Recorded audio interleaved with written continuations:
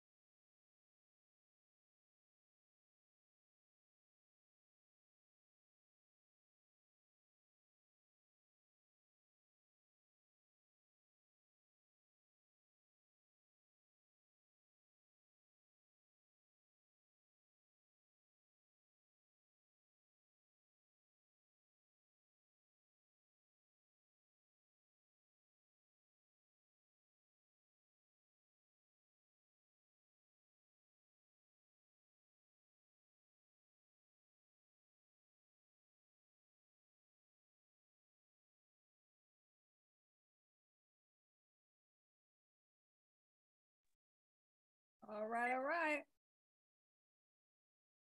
It's been 20 minutes. So now if you have questions about your work and your creative process, I will be happy to discuss.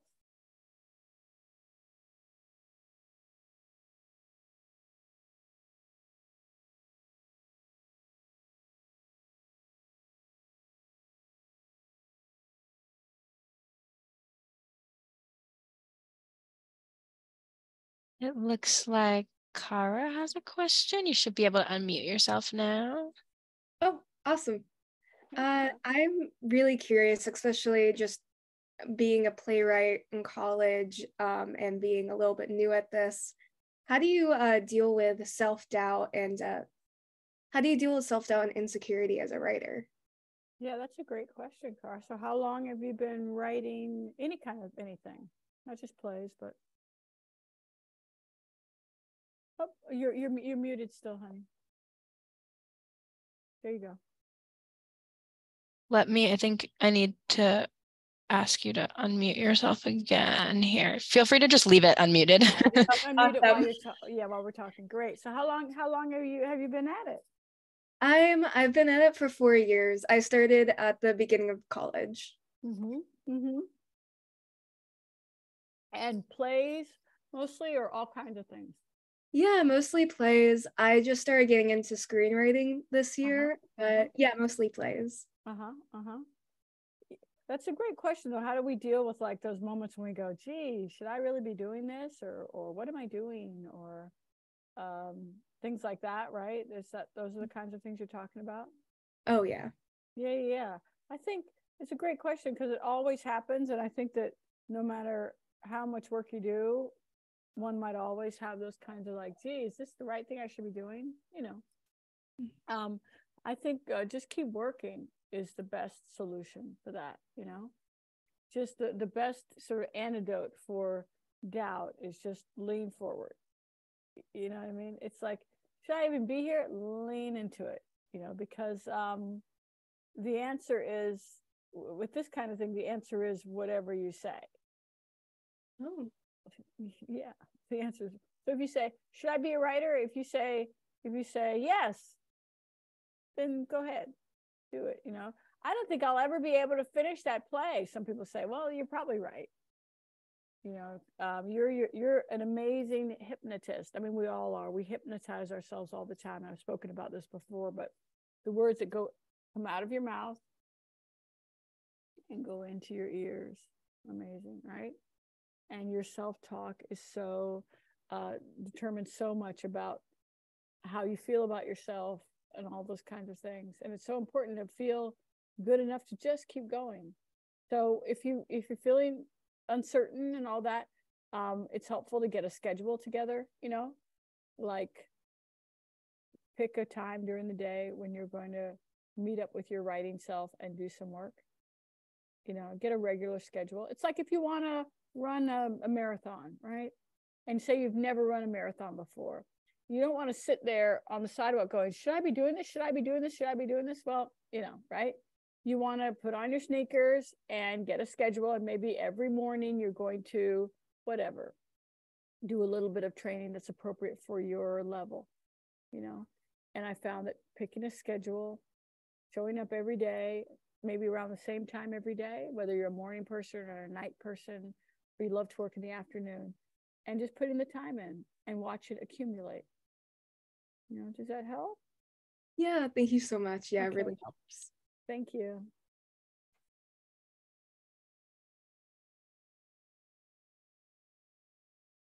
Ben, you should be able to unmute now. Thank you. Hi, everyone. Wanted to report out. So SLPU gave me the assignment of writing for 1 hour a day and to get rid of my distractions, even turning off my internet. I'm still, oh, no, I haven't done it. I'm still growing in that direction. Oh, bless your heart. Oh, okay. Talk to me about it. The steps that I have taken have been establishing that 1 hour where I'm working to write. I'm not always able to commit to it, but it's on the calendar. But Great. I am always able to commit to my Friday because I have a writing partner and we meet on Zoom similarly to what we're doing now to just kind of serve as proxies for each other. Fantastic. So I am developing to be able to, make sure I do right by this grant. And I've established another team of accountability to do biweekly check-ins to share developments as well. So I can make sure I don't, go to jail for taking these people's money and not doing right by them. I did want to see if I could share a piece that I wrote. I don't know if that's something that can be offered. That's one of the things we don't do. We don't have time in the Okay. to read from each other's work. We just offer encouragement and answer some craft perfect questions. But thank you. But you know what? You wrote something that you feel like sharing, right? And while we don't share work in this format, we do applaud you for writing something that you feel like sharing, which is really great, man. Thank you. Huge. That's huge. Now, can you take a few more steps in that direction? Yes, I am working with my therapist on procrastination. I am learning how that is different from laziness. I'm doing the things I'm in the direction of it. Wow. But huge, it's just, it's a lot bigger than just putting on the calendar. I'm learning all of my triggers and things like that. But I am growing and I'm able to see the progress, even though the needle's not going as far as I wanted to. It's still going forward. And I'm like, I feel good about myself. So I wanted to share that. That is great. Congratulations. We're so proud of you. Thank you. You. Proud of you. Great work, brother. Really great.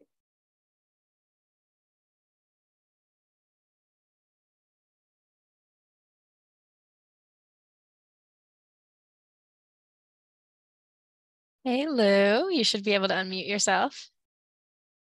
Hi everyone. Hi, SLP. Thank you. Hi. Not to change the air, but I've had a rough entry into this year. I'm going to share with the group. I lost my dad in January. Oh, I'm so sorry. Yeah, thanks. I'm sharing it in relationship to my process because it just completely knocked me on my ass, just in terms of, just finding the bandwidth in my own imagination.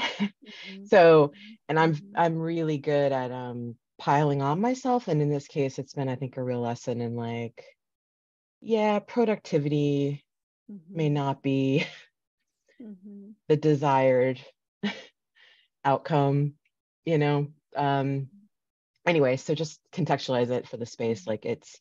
It's just knocked me on my ass. And so I'm trying to find my way back. And I'm working on a project that's, a memoir based, and it's about my story. And I'm having the weirdest experience, which is I feel like a different person approaching the work with this loss. I'm reading it and it's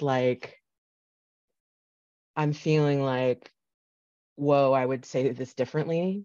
So both my parents are gone now. Not that the book is about them. It's actually really not at all. It's about me, but just I've it's when I say it's knocked me on my ass, it's put me in a different relationship to my own life.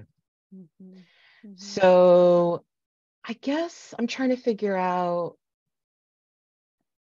and then I think I might be bullshitting myself because I'm if I just wait till I'm evolved enough to write this story, and it's all done and I can just write it, I'll probably be dead, myself. Because it's oh, I got the punchline. Now I can write the book. So it's I sort of have to, I think I'm bullshitting, I'm not bullshitting myself. Grief is grief and it's been hard. But I think as I'm trying to find my way in, it's I'm oh, doesn't sound right. So I better go all the way back to the beginning and kind of move through it again. So I guess my question is just, how do you know? Maybe it's really just about how knowing to move through something if it doesn't feel fresh anymore, or is it enough that it just was right once, or what do I do? Well, so that's what we know about you, because you've been coming to this for a while now, you're hardworking, you really apply yourself, you weren't you meeting with a publisher or something a little while ago? It was a big milestone. No, remind me, because I forgot. Sorry. Oh, that's okay. Yeah, I'm working with my agent who is going to be sending me out on submission and is very encouraging, and we're meeting deadlines. And I actually owed her something in January, and obviously she's like a human being, so she's like, okay. So this is actually an evolution of that, and I'm like having a little bit of a crisis of faith in the whole thing right now. I mean, do you think it would help to just do a little bit of something that you can? I mean, I don't want to force it, but do you have the time? I do have the time, yeah. Okay, that's good. That's good. Maybe it would help just to spend some time with it. Like, you know, spend 20-minute segments a day, you know, not like 4 hours, you know, but maybe often, you know, I mean, depending on what kind of time you have, visit it, you know, visit it and see how it's doing, you know, and do whatever you want. You can read it, you can write a little bit more on it, you can edit it, you just sit and hold it, print it out and hold it in your lap, you know, whatever. Just but spend time with it. Get maybe reacquainted with this. Allow it to become reacquainted with this new version of you. You know, and see and just but be consistent. That's the thing, you know, because I think you've gone from like, I can't do anything with it. That's okay. And now, well, maybe I'd like to do something, but I don't know what. Just do anything with it, you know. Reacquaint myself with it. Yeah, and spend small little increments, you know. Show up for it. You know, maybe, you know, 4 different sessions a day. Yeah, instead of, because I am trying to do like one bit, you know, and then I'm failing at the one big thing, and then I spin out, and it's a bummer. So maybe 4 different sessions, and not in the same place. Session 1 is at your regular workstation. You know, session 2 could be at a coffee shop. Session 3 could be sitting on your couch. You know what I mean? Session 4 could be you're going to read aloud to your spouse. You know, I think, you know, I remember you guys have a good relationship. You know, kind of like you're going to read aloud or talk about it to your spouse for 20 minutes. Timer goes off. Great, you did 4 sessions today. Different. They're all different. Yeah.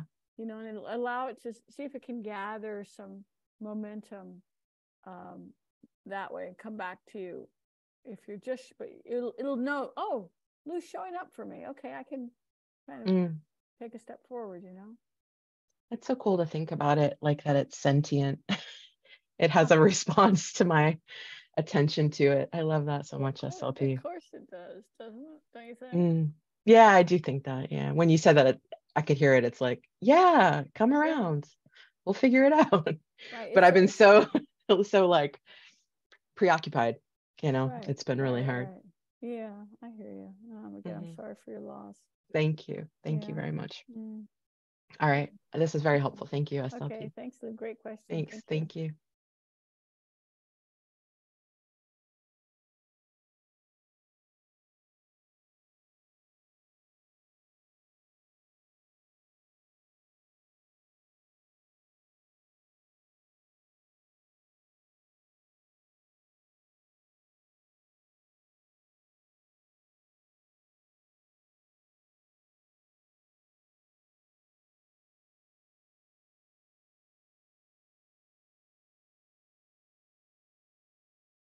Louise, you should be able to unmute now.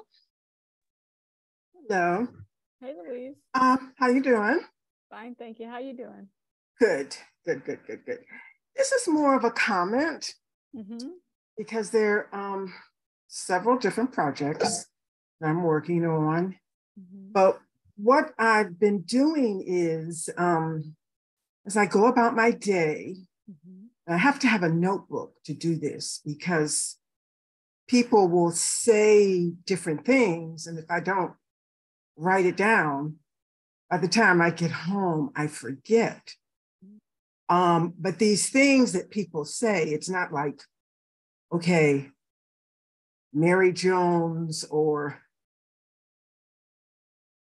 David Owens says one particular thing. I pick up on the thread, and it's really fascinating because I feel that just taking a one statement, you can build a whole story around. And I feel personally very inspired. And so, but I take, like I said, take the time, carry the note cards to write it down. And there are two things. There was one woman, oh, she was, this happened months ago. She was, I don't know whether she's having a meltdown or whatever, but she made this statement. She said, I never wanted a son. And she kept saying that over and over and over again. So I wrote that down and, you know, kind of, again, you know, you could build a story, a play, a screenplay around what would lead a person to utter that kind of remark. Just recently, and it's actually more humorous, I was out and about and there were these two guys that were kind of winos. And one says to the other, yeah, man, they need to bring back communism. They need to bring back communism because with communism, at least everything would be equal. We would all get the same kind of thing.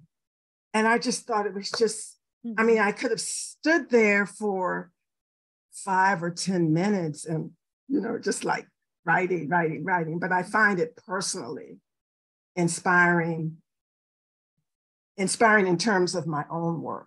But I have a friend of mine who, well, she's in the spirit world, but she was a writer and she taught at Brooklyn College, but she would always tell her students that, you know, like, keep your ears open. It's just, and again, not to get into anybody's business per se, but just, they're just like pearls of wisdom that, you know, can roll off anybody's tongue at any time. And like I said, I personally feel inspired and it helps me in terms of my own work. That's cool, Louise. I love also how you write those things down. You know, you're not just wandering through the world going, wow, that's a cool thing that somebody just said, but you're carrying around your notebook and writing these things down so that you can, you know, harvest these seeds or at least plant them. Harvest. That's a good word. You know, yeah, because that's what it is. Yeah. Yes. That's really beautiful. And yeah, who knows what beautiful things they might grow into. Definitely. I love that.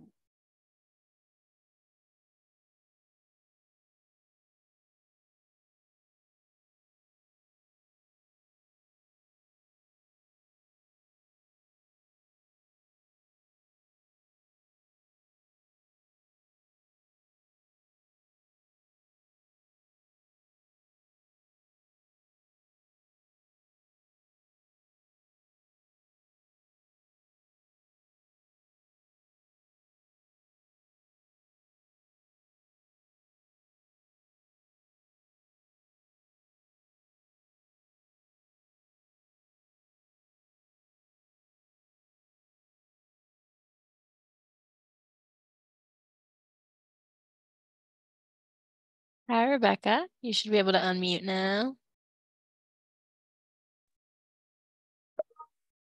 Hey, Suzan-Lori.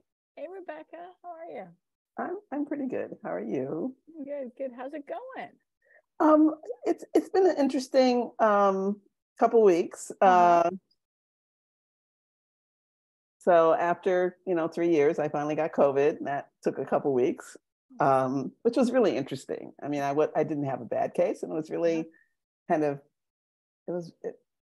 really interesting to engage with a new organism in that way. That's great. Yeah.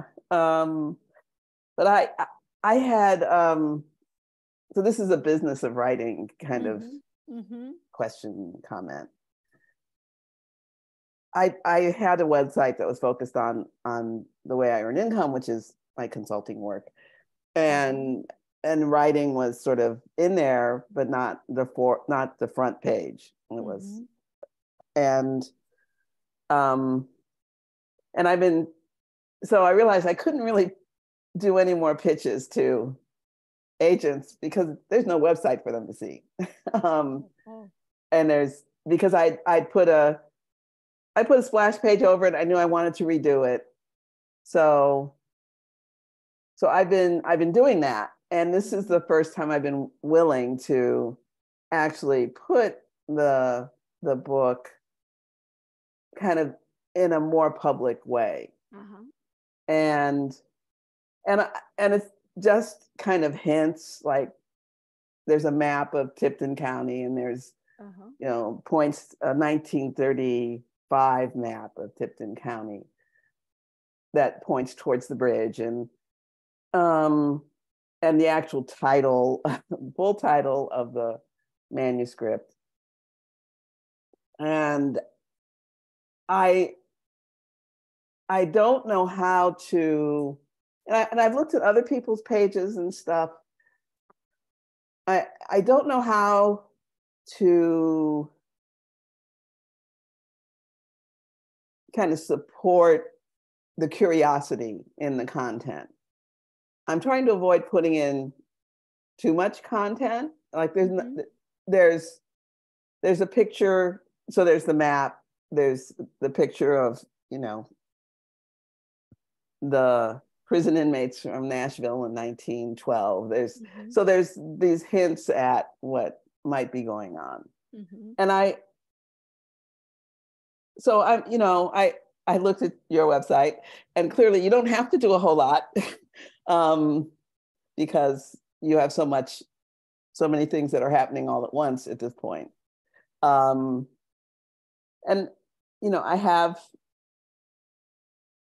I also have a separate section, separate from the book, for my medium stuff, writing. So I don't know if there's any examples of sort of interesting ways to use the web for almost pre-promotion, for enticing interest. Obviously, there's my queries, there's agent queries, but they all want a website. They all say, send me your website. So I don't know if you have any ideas or. How, again, Rebecca, how much would you need to show, or how, what is the how, because I remember, if I'm not mistaken, you were talking about how to do a query letter and how much, and they wanted they didn't want more than X number of pages, and it had to be in the email and that kind of thing. So I found a couple of agents who are like, so some agents say, send your first 3 chapters. And other agents say, send a whole book proposal, which is like how I'm going to market it. So it's like, okay. But I found a couple of agents where it's like, just send us 100 pages. 100 of your best pages, which is much better for me. I feel like. Great. And that's great. So you, okay. So I'm sorry, did I cut you off? No, go ahead. No. So if we're going with the agents that say, send us 100 of your best pages, great. So that's doable. And then maybe but they still want a website, right? Yes. You want your presence on a website. So in film and TV, what we do a lot is create these like sizzle reels. Have you ever heard of that? Lookbooks, like a lookbook. You could really create a lookbook for your book, a lookbook for your book, meaning you could have a website with like photographs. You say you have maps, photographs, and each image, very beautiful image, would have some part of the sort of short, terse blurb about the book. See what I mean? If your blurb is like 10 sentences, right? You work up a blurb of 10 sentences, and then find 10 images that are really going to make, so then you click, and you have one of those, you set it up so that you You read the first sentence, click, read the next one, click. 10 sentences later, you've got sort of the gist of the whole story. You've got the visitor to the website wanting to read more. You've got the 100 pages already to send. You just want to, like, whet their appetite a little bit. So that sounds great. Yeah. I'm trying to. So in terms of, I have two things going on in my head. Right now, it takes kind of center stage on my site. I have it as as a sub menu in my consulting site. So but I did buy all the possible names. Great. Well, I think have a new website. Okay. I wouldn't mix it with your other business. I would just have a website dedicated to this, and even 7 really amazing images. If you can find how many ever images you can find, like 7 or 10, that's pretty much enough. And then write a blurb, and then just click. So what they have, we have like 7 images, and you're like, wow, and then you're just telling a story in 7 sentences. And you entice the possible readers that way. That's really helpful. And it'll make my web development guy so happy, because he's really tired of me. Well, I mean, they can start, I think, just get yourself you've got the names, you've got the domain names, get yourself a whole new website. So it'll be just dedicated to that, to the book. Yeah. And you can link your consulting business to that website, but don't link it the other way around. Right. No, they can point to it. Yeah. Yeah, point to it. That's it. Yeah. Oh, thank you. Thank you so much.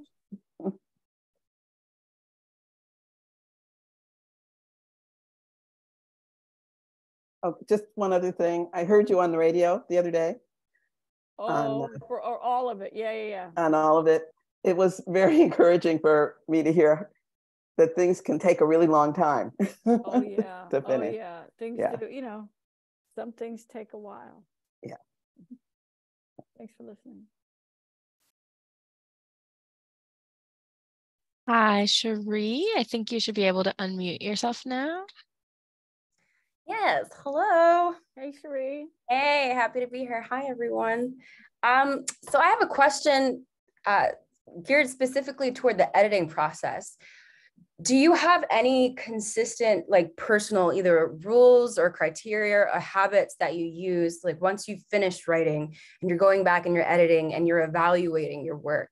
Is there anything that you've learned in maybe even just for your work, maybe not even a general rule, but something that you've noticed of, like, your habits of writing, where you look back and you ask yourself questions about your work and you kind of use that to edit your pieces? Like, if you have an entire play, are you asking yourself questions like, okay, which character could I, do I hate which character, or do I find boring, or what part do I love the most, which part, like, any of those questions or habits, or like anything you notice that you've, like, over time been like, I must ask myself these questions because it'll help me really quickly decide how I'm going to edit this piece. Yeah, I think yes and no, more of a no. I don't have a formula. Right. The formula is read it and see what you think. That's the formula. But there's no, like, always ask yourself, what time was it when the person had their last meal? No, nothing like that. You just reread it and you show up for it. You read it and you go, where am I interested? Where am I not? Is in putting up that work, has there been any consistent feedback from the people? And I don't know how this works, but people reading your work, is there anything that you notice in terms of, like, I don't know if they ever make you change stuff when you're putting up show, or you have, like, editors or something like that? Is there anything consistent in terms of feedback that you hear or you remember? No.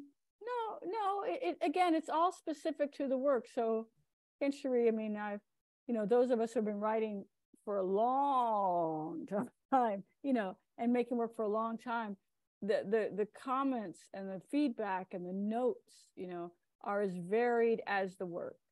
You know what I mean? So somebody might say, for example, just generally, one show I have people say, I wish it were longer. Another show I have people say, wow, it's a little too long. Could you cut a little bit? You know, it really varies. But the best thing that the writer can do when she's looking at the work or evaluating the work is you can say, where am I interested? Where am I not? Where do I kind of get a little bored? A lot bored. Where am I going? Yeah, hurry up. You know, when you're reading your own work, these are good things. You can ask yourself, does this make sense? Do I understand this? You know, because you at least want to understand what you're writing, you know. Just basic questions. There's no formula other than write it and then read it to yourself, preferably out loud. That's helpful. Yeah. And just see where it's enjoyable to you, see where it's not as enjoyable.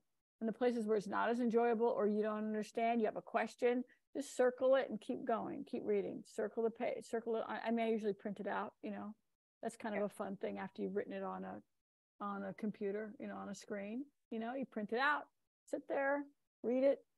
Every time you don't understand something, just circle it and keep going. And then you can go back and go, why was this boring? Why was this not as funny as I'd hoped? Why was this, you know, more confusing than I would like? You just start asking yourself questions. Yeah. Does that make sense? Yeah. Yeah. Okay. Because you have to be specific to the work. Just like when you meet somebody, a friend or a dating partner, you have to be specific to who they are, unless you've got some kind of game plan.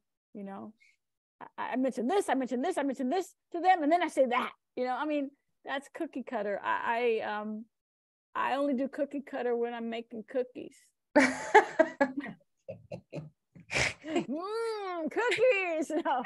But yeah, right? I mean, right? And not even then, really. Right. I was about to say, actually, not even on the cookies. You just throw it on the sheet and whatever shape it comes out with. That's right. Okay, cool.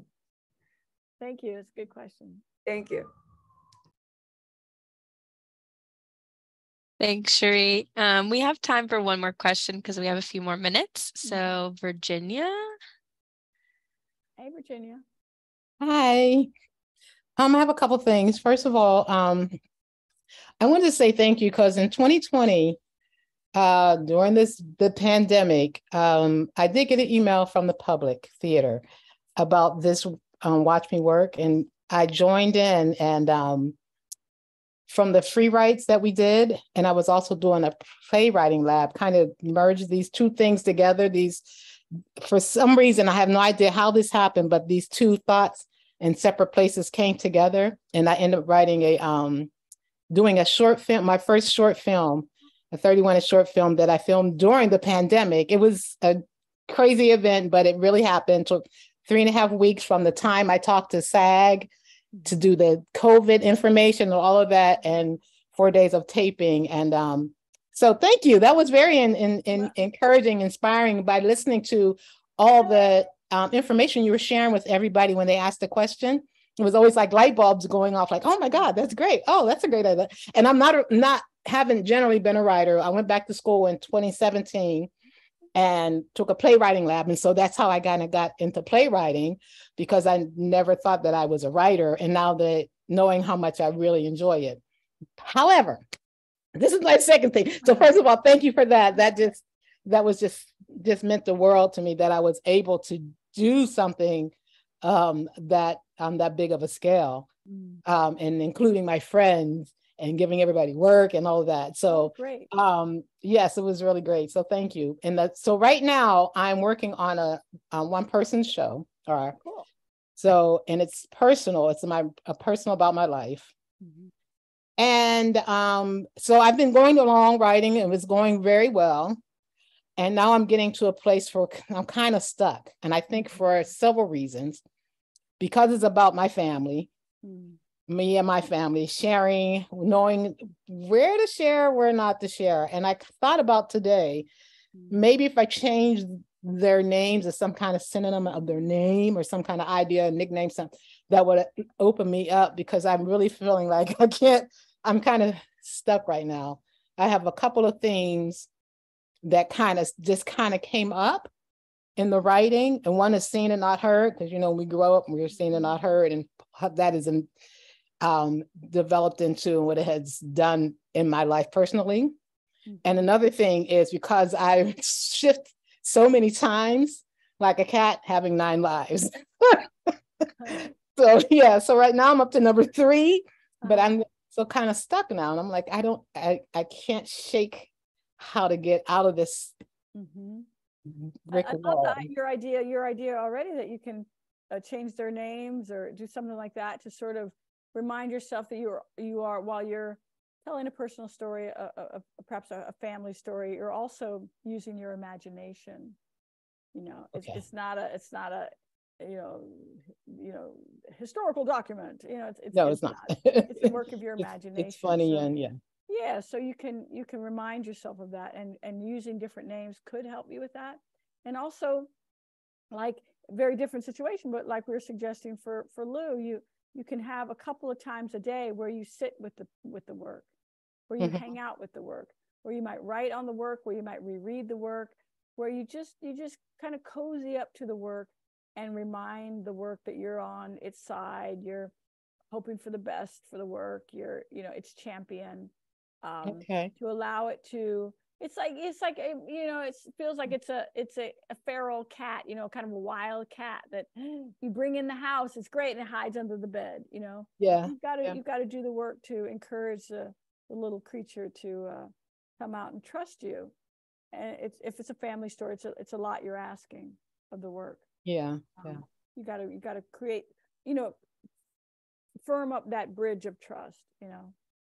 Yeah, I think that's the hard part, is the trust. Sorry, I have another session. I just wanted to make sure. Me too. No, me too. It's the trust part that and I think not wanting to offend my family in a way. Oh yeah. So I'm trying to make it not as personal and not so personal. But I feel like I have to say what's inside of me first mm-hmm. before mm-hmm. I kind of edit. Mm-hmm.